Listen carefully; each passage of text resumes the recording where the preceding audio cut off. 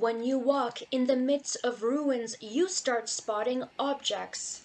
Demolished buildings are all around Muhammad el-Shanbari, mostly as a result of Israel bombing occupied Palestine. Muhammad's job is bodybuilding, but his passion is art. He grew up in a simple household in the city of Beit Hanun in the occupied Gaza Strip. That is where he works as a trainer. Life around Muhammad is not balanced. Israel has buildings, and the occupied Gaza has bombed out buildings. Jews can get building permits, but Palestinians cannot. Jews can travel freely, Palestinians cannot. This is where his artist's eye started wandering. He loves to find balance by balancing objects found in the bombed out buildings.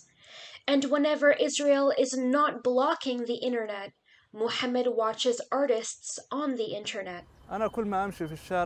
Every time I walk in the street, I see destroyed houses due to the latest war with Israel. So I thought I should balance bricks taken from the destruction caused by Israel.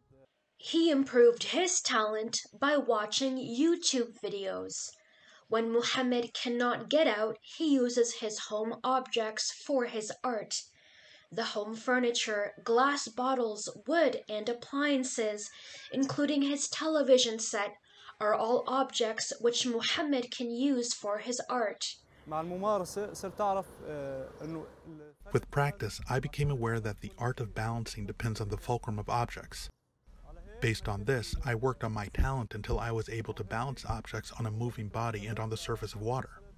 Praise be to God, He helped me, and people started encouraging me to continue practicing this talent of mine. Muhammad is married and has one child. He wishes that his child will grow up free. And when the Israeli blockade of Gaza ends, his son might be able to get real art supplies instead of using the rubble of Gaza's bombed out houses. One day, inshallah.